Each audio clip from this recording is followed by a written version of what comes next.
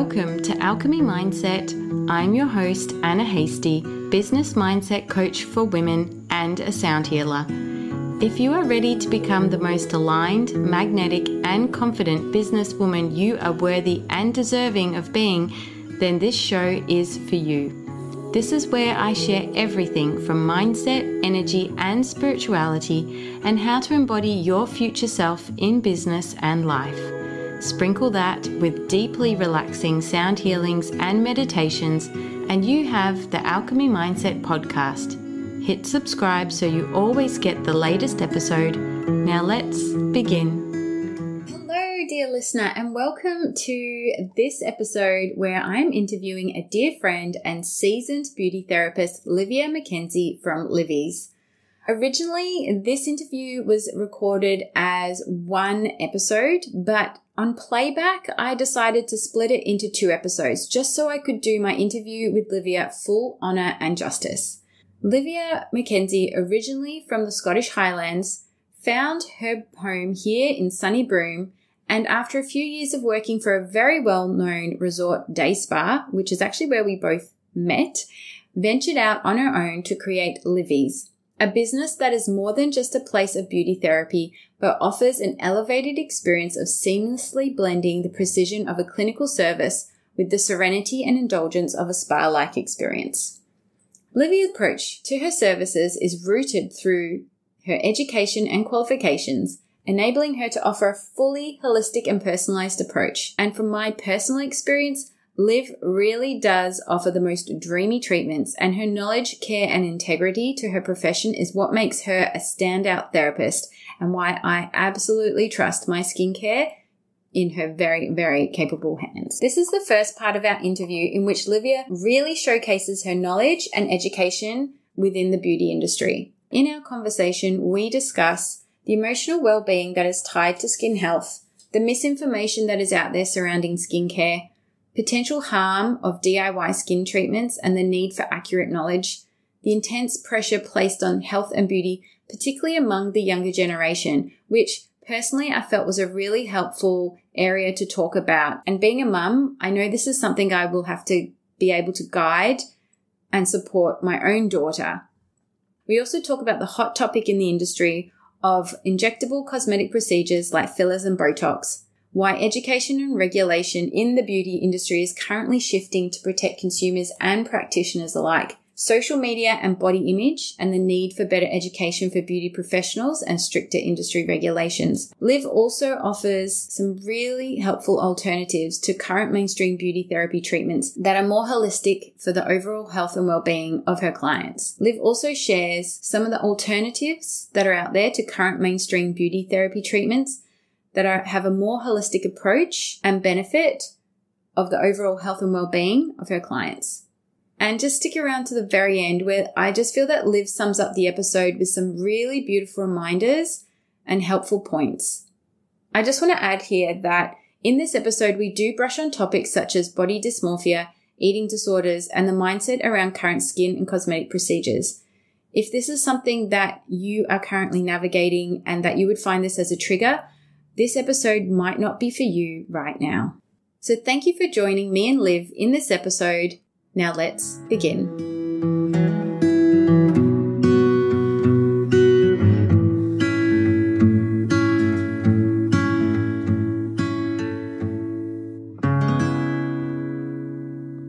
Hello. Welcome to the Alchemy Mindset podcast. I am just so thrilled to have you here today. And guess what? To the listeners who can't actually see us, Liv and I are sitting next to each other having this conversation, which is super cool because usually it's over Zoom or, the internet. But because we actually live in the same town, we know each other quite well, we're like, just let's hang out, have a chai, catch up and chat.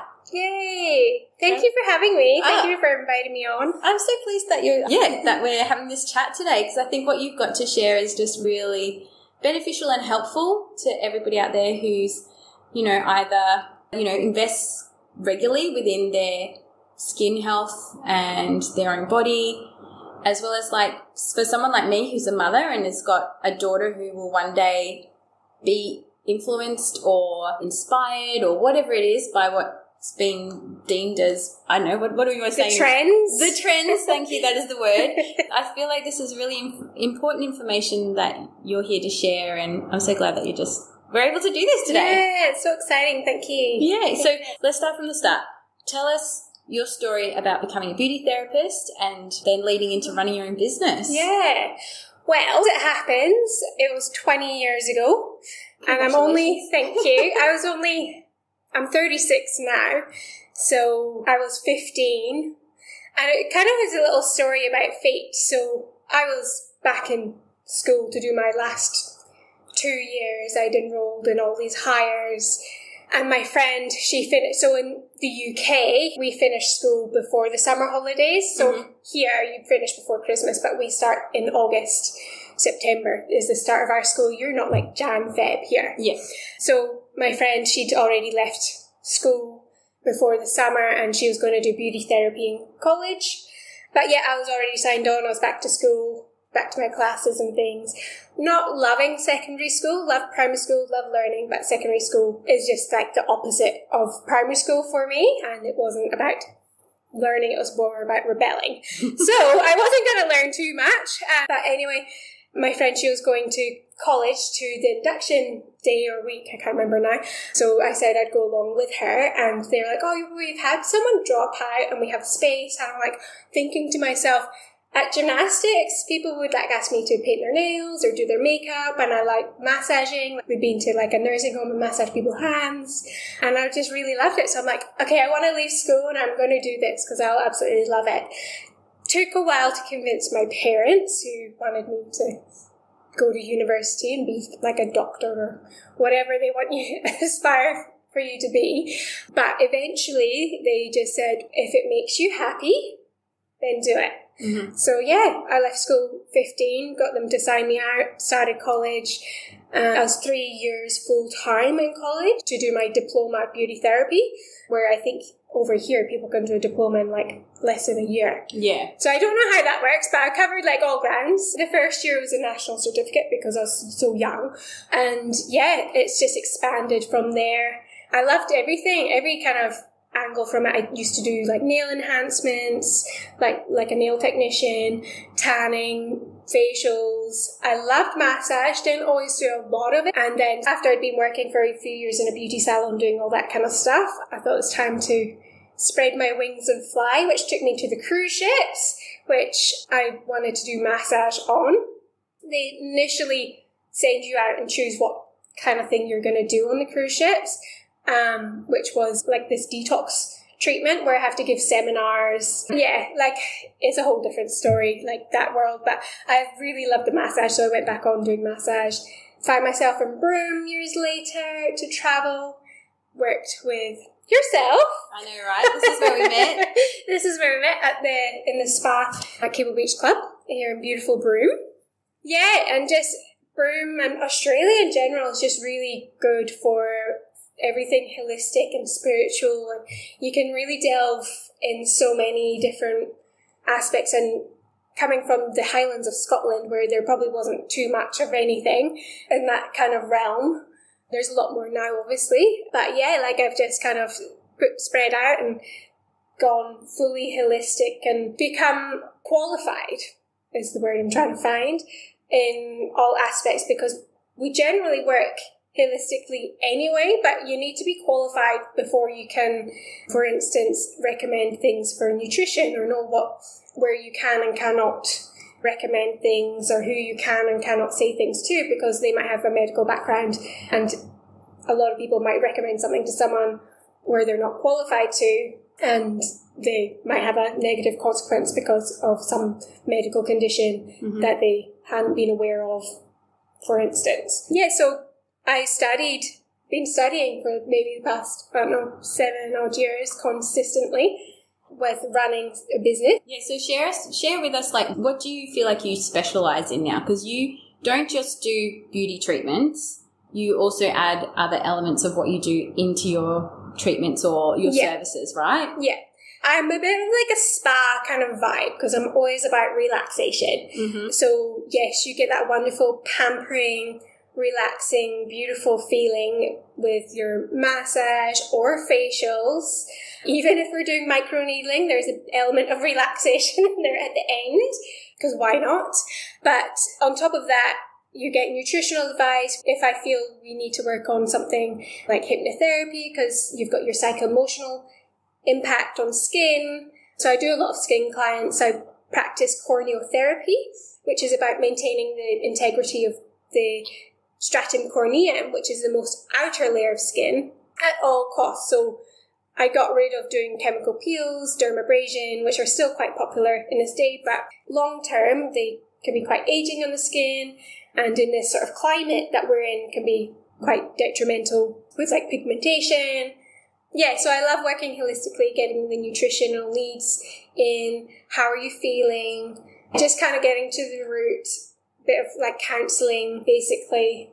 Yeah. Of whatever is needed, even if it's Reiki, like Reiki infused into a facial, because that's what they're needing. Yeah, absolutely. Yeah. And I have to say, like, I can honestly vouch for the fact that you definitely embody that spa vibe and making sure everybody feels just so relaxed and so comfortable, even if you're doing something like microneedling, right? Liv is literally like, you cannot hear her moving around the room. Like, she's so silent, and you're just so attentive to people's needs and what they're needing in that session in terms of comfort. I think that's really, really, it's always like a reason why I come back to see you.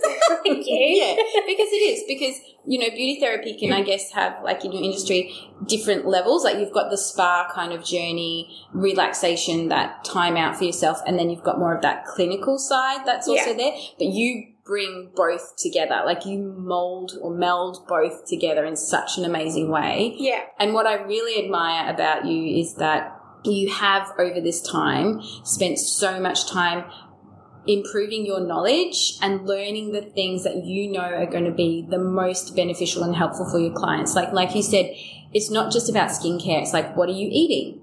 Because that can affect your skin and your emotional well-being and all sorts of things like that. And then you also have that element of the counselling through hypnotherapy and helping people to, I guess, change habits or behaviours, their mindset around themselves. Yeah. Perhaps. Yeah. Yeah. Like, for example, I had a client who we just did a very gentle hypnotherapy session, not focused around skin as such, but it was so calming on her nervous system that she said, like, she looked in the mirror a couple of days later and she had quite inflamed acneic skin, but she's like, my skin was just so calm, the redness has gone down, I just looked so different. And yeah, so your skin, so it's like if you think about someone who gets embarrassed and their skin flushes, or if they're angry and the skin goes red, like, that's a direct emotional visual that you can actually see that happens on the skin. Yeah,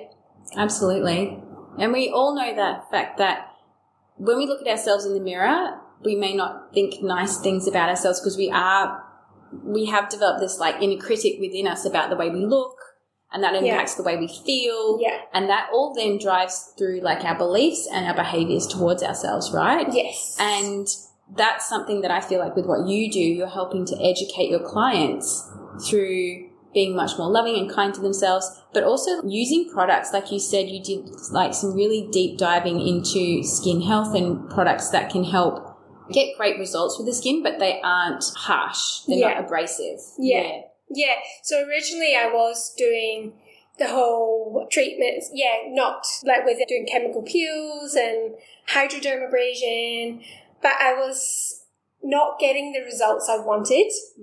Some people, you got some results and it was good, but there are some clients that I was just like, I'm not happy with how this is going.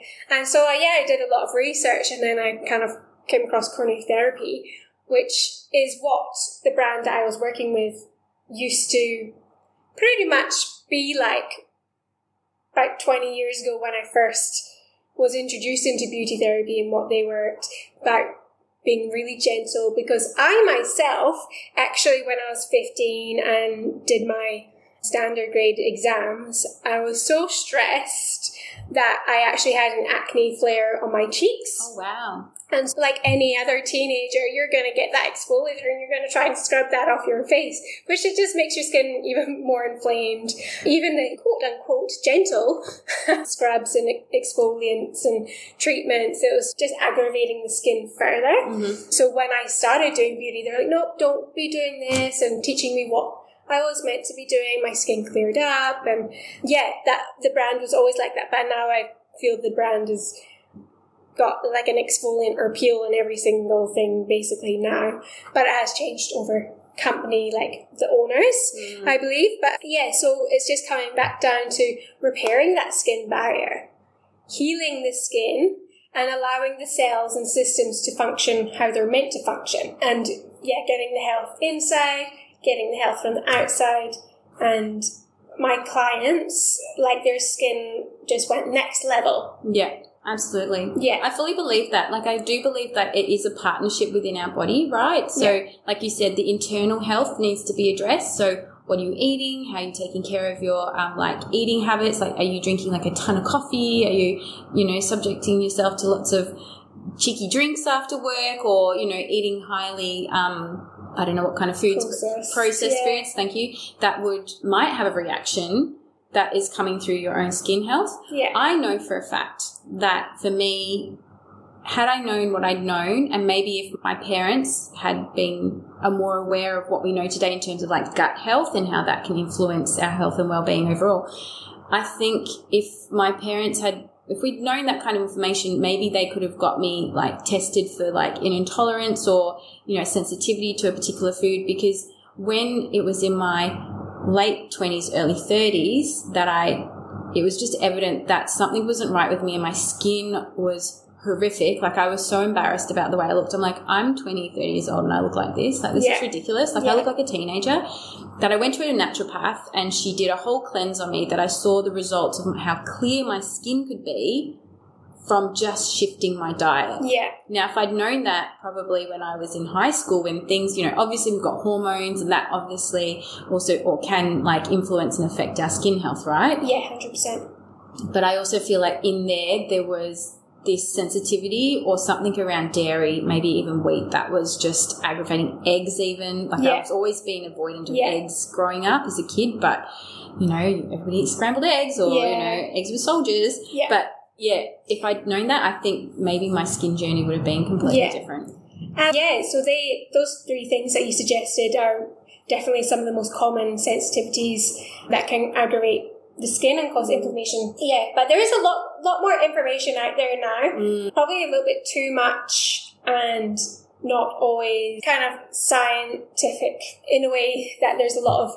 the influencers these days, and they'll just spiel off a lot of sometimes correct but sometimes incorrect information as well. So it's even more challenging for the youth now, that they get so confused and overwhelmed what they should be doing, or they like an influencer and they're going to go and do something very crazy and potentially dangerous and harmful to their health. Yeah, like even those, when everyone started doing the dermal planing on their skins, and people get like infected skin, and it's just like they're using on the wrong skin type. Or what is dermal planing? I'm sorry, I'm just so it's basically like a scalpel where you just shave off some of your skin layers and your hair. That sounds like it's like close to scalping, like what happened in cowboy times. I don't know. Like, wow, so they literally get like... It's like shaving your face, except from it's more... You can take off a few more layers of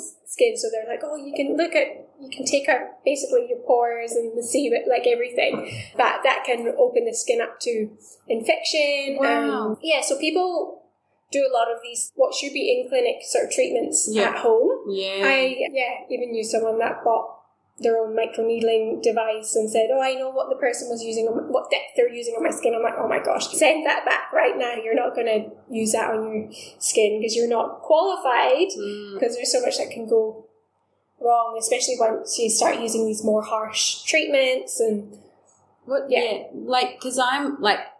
not that I'm projecting anything onto Ava yet, and I know that when I get to this moment, I'm sure I'll just be able to navigate it as best as I can. But I do often think, how is it going to be for her when she's in those preteen years and teen years, when she's, noticing and seeing things around about health and beauty and stuff like that. I mean, we were talking about this earlier, we grew up with magazines, right? Yeah. We grew up with Hello Dolly, or I'm not sure what you had in the UK, but I can't even remember what they're called. We had Dolly. There was definitely Dolly, and then there was something else here in Australia. That were big magazines aimed at teenage girls, and they were all stories about beauty and how to look your best when you want to go out, and how to meet a guy, and health and well-being questions, all those how to lose weight when you're already skinny and get that thigh gap and be anorexic, basically. That's what they were teaching back in those days. And so for me, knowing that there's social media and there's so much more information that can come at all of us, not just Ava and ourselves, in terms of this kind of stuff, what are your thoughts? Yes. Well, this is a really important point, because since the evolution of social media and getting information out, the youth of today, there has been a spike in anxiety. People are looking at their screens and seeing all these flawless skins with all these filters, and just people portraying almost falsifying beauty. So it's really challenging, because now the youth think that they have to meet these standards. They can't have a nose too big, they need to make their cheeks bigger, they need to make their chin smaller or bigger, or their jawline, get some filler along their jawline.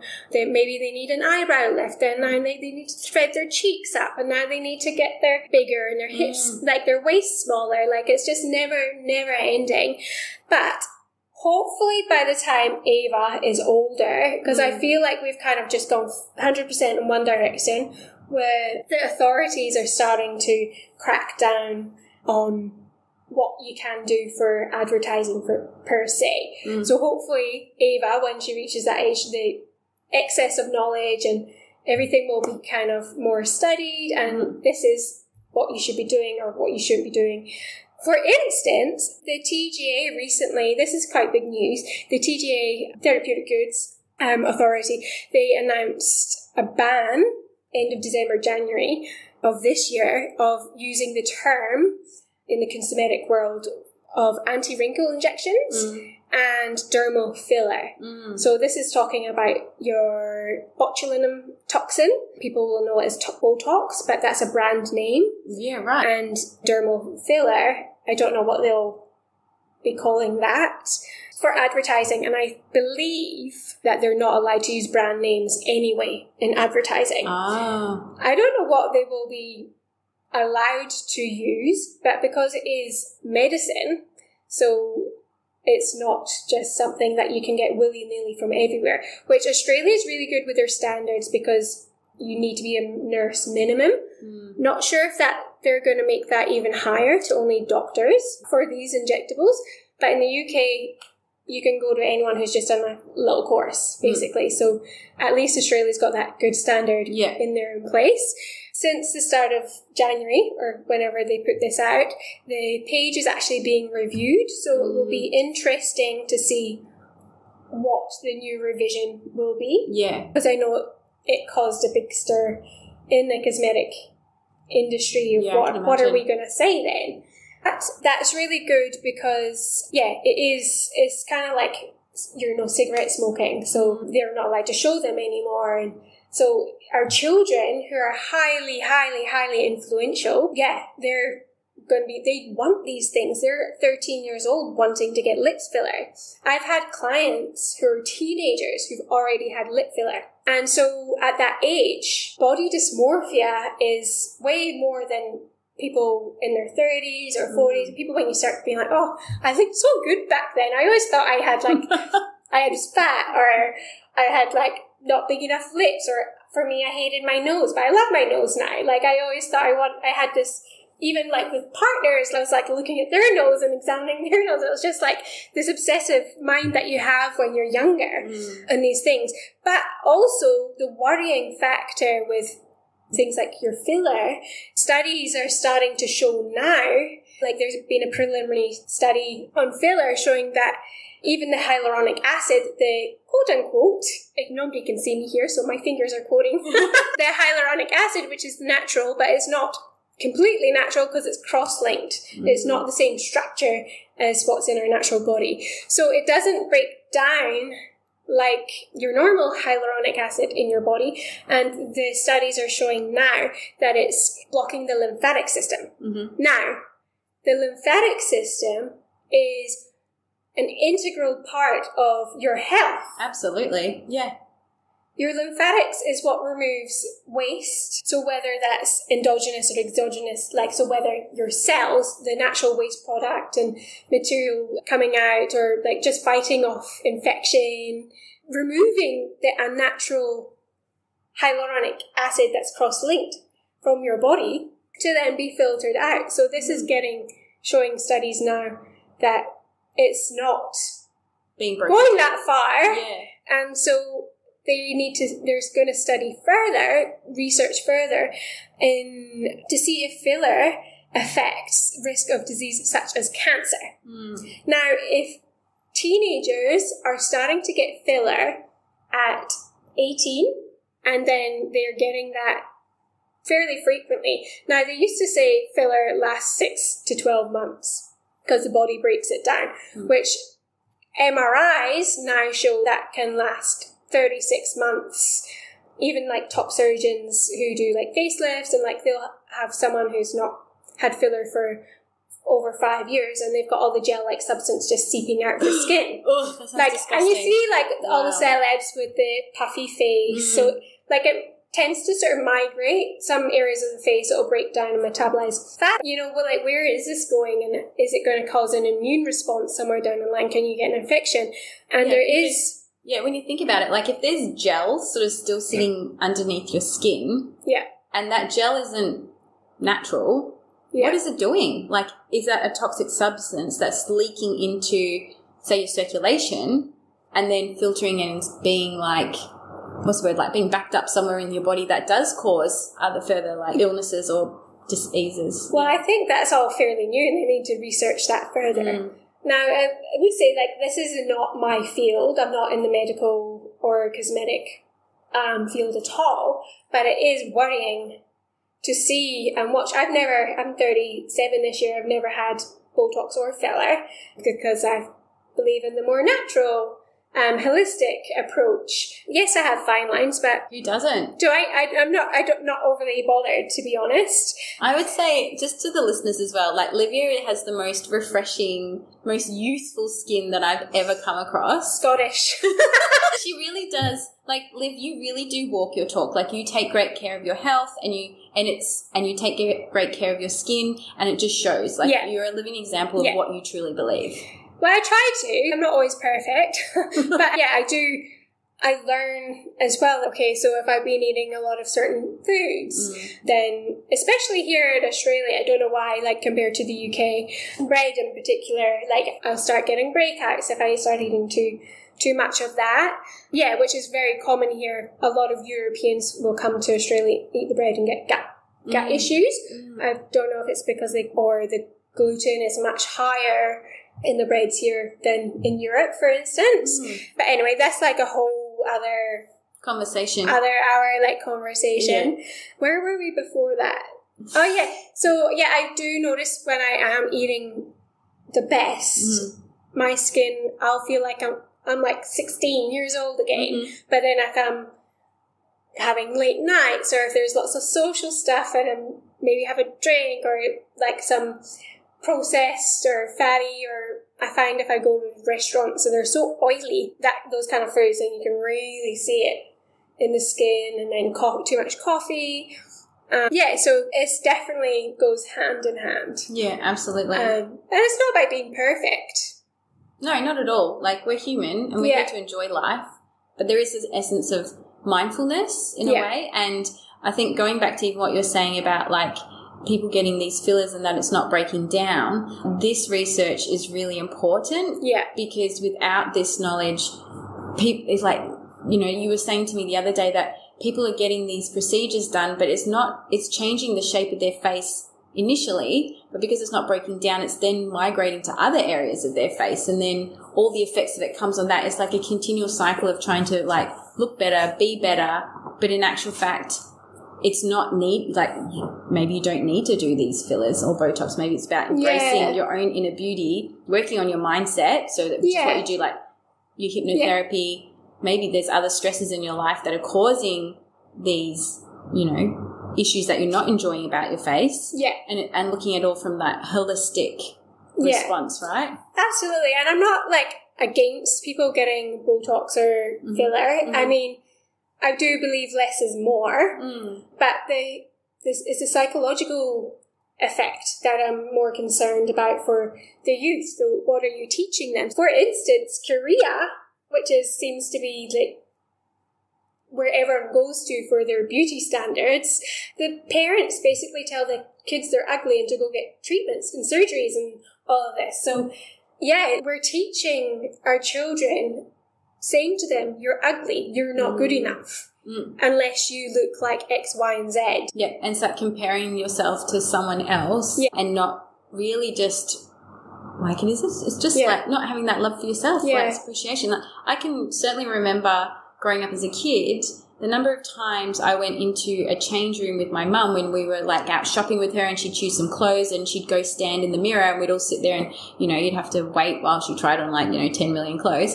And then most of the time she was like, oh, I feel so fat in this. Like I look so fat. Like she would like in the mirror commenting on her body shape and size in front of two young girls. Yeah. Like that sticks into my mind so vividly that sometimes I go into the shops, and you're standing in front of the mirror going, gosh, I look like my tummy, or like I'm commenting on myself. Yeah. Where I've now gone, all right, well, that probably wouldn't be a very good thing to share with Ava. So if we ever went shopping, make it in my best mind to like just internalize those thoughts if that's how I'm going to feel.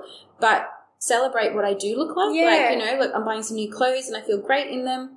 Even within my own mindset practices, like I know we're talking about size here and not necessarily facials or beauty or whatever, but it kind of all goes hand in hand. Yeah. Like to totally disregard the size on the label of the clothes that I'm choosing, because even that in itself can make us feel conscious about our size, right? Yeah. I was like that as a teenager. I remember being horrified going up from UK size 6 to an 8.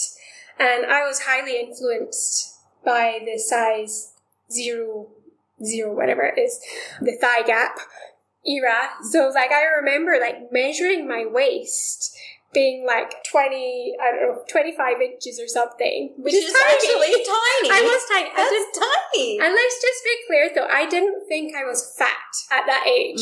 I was quite happy about my body. I was very good at gymnastics and eating well.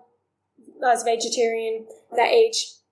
But because of the influence and things like Big Brother and all that kind of stuff was coming out, and people were putting lots of fake tan on or being like super skinny and basically like anorexic. So the generation of Paris Hilton and Nicole Richie, when she got super, super skinny. And yeah, so I remember reading a magazine, it was like Paris Hilton's measurements, and I'm like, I must lose an inch on my waist to get to that. And I was eating like 600 calories a day and going to the gym for like 2.5 hours on the cross trainer. Like, that's not sustainable, really. I know. But like, I wasn't even like overweight or anything, but it's just your mind, you're so influential at that age. So I believe getting these kind of procedures done should be a minimum age of something like 25. Even 25 is young. Oh, 100%. And like, I was still making heinous mistakes at 25, regrettable decisions. I can think of one that we won't repeat, right? Oh, gosh. But anyway, like, when you're 18, you only just become an adult. You're like, oh my gosh, all these things I've been told I'm not allowed to do. I want to go do them all. And then you're like still finding yourself until like you're basically in your 30s. Absolutely. Your 20s are there to make mistakes. Yeah. And to learn. To mess around with your body physically. Like you've got all these influencers who are doing like 3 times BBLs, and then their lips are so big that they look like they've had 10 bee stings in them. Basically, but they want them bigger and they want it more and more, and it's extra and extra, and oh, my influencers, my followers would love this. And like these young eyes that are absorbing all of this, it's just, the world's gone mad. I think robots are probably more human-like than humans these days. Yeah. But anyway, so what is the solution? Well, it's good that the authorities are becoming more strict and they're going to be doing more, hopefully, long-term studies on these kinds of things.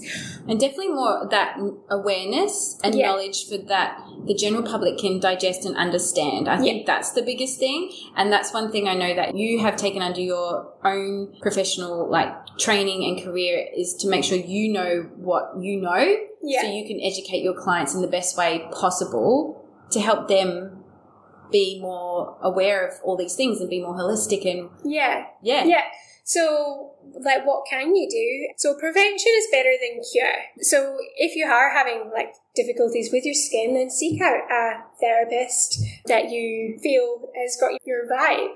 Someone that's looks like they've got integrity. Because in the beauty industry, there's not a lot of integrity, unfortunately. It's people just want to make money and just these fast results, but it's not long-term health for your skin. So, what I do, I work with customizable skincare that's very gentle. It's been designed for the most irritated skins, which is what I love. So something that's calming and healing.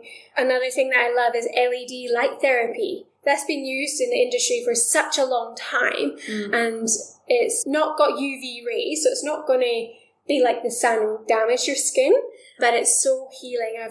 That's my number one go-to. I would choose that over exfoliating or anything. Yeah, right. So, and also you just get to lie there and relax, and I pretend that someone's massaging me. Maybe like my treatment. Then the latest thing that I'm doing was microneedling. Now, I researched things for a long time. I wasn't overly sold on it initially, but it is fantastic.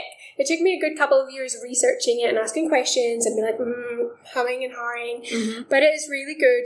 Once the skin is properly prepped, so you're not putting things, non-physiological ingredients like fragrances, even you've got to be careful with people with filler, with hyaluronic acid filler in their face if they have too much, because it can cause a reaction in the skin, just like if you have a natural thing. So you don't want to needle things into your skin, ingredients that are non-physiological. So we're very strict with how we do microneedling. So we're not putting all these gold potions and, we're going to just needle this into your skin. We absolutely don't do that, because the immune system, you're opening up the skin for the immune system and an immune response. So, but it is highly effective for stimulating the natural type collagen that you have within your skin when you're youthful, and not like a scar type collagen that can be caused by these heat treated, like radio frequency, for instance, can cause a bit more scar tissue. So that creates a little bit more rigidity. So maybe use that when you're older, like 55 sort of plus. There's ways of going around utilizing that into your program anyway. But also diet. So how are you nourishing your body from the inside out? How are you feeding your gut microbiome? I find people aren't eating enough veggies and aren't eating enough greens, and even just a lot of your micronutrients. There's a lot that people aren't supplementing, or even being careful around, that I think it's good to have that multivitamin. I choose a plant-based multivitamin just to cover all grounds. Things like iodine, people don't think about that. That's your thyroid health. That's also your skin health and brain health. Yeah, right. But too much of that, depending on what you are eating, can be detrimental as much as too little of that. But people never really think about that as a micronutrient that's beneficial to them. And so how are you feeling psycho-emotionally? Are you feeling stressed? Are you angry? Are you getting enough sleep? Another treatment, actually, I forgot, that I do is the Neolift face sculpting and the buccal massage. Yes. So this one's fantastic for those who are very stressed, teeth grinding, I do the buccal massage as well on my massage clients, and it's been very, very effective because a lot of people are now doing Botox for their TMJ disorder. So once you've injected your masseter, then you have to do your temporals, and it can get pretty expensive. And then you're making the muscle atrophy. It's great, absolutely great for acute instances, but what is your long-term? Are you going to be doing this, injecting this every 3 months for the rest of your life? But what are you going to start doing whilst you're doing that? I mean, how are you going to start doing some therapy, maybe some counselling, hypnotherapy? Yeah, because there is a reason why you're clenching your teeth or you're grinding your teeth or you're experiencing J, right? Like, that's not just something that just happened. It's an effect of something emotionally that is happening in your life, right? Yeah. And so with medicine, it generally helps to block a function happening within the body. So with Botox, it's blocking the nerve response. So acetylcholine at the end of the nerve, it blocks that, and so that it kind of paralyzes the muscle, basically, which is fantastic for therapeutic use, of course, and sort of mild cosmetic use, not going overboard with it and not being able to show people that you're crying, for instance. I shouldn't laugh about that, but it is amusing to me. But I don't have tears.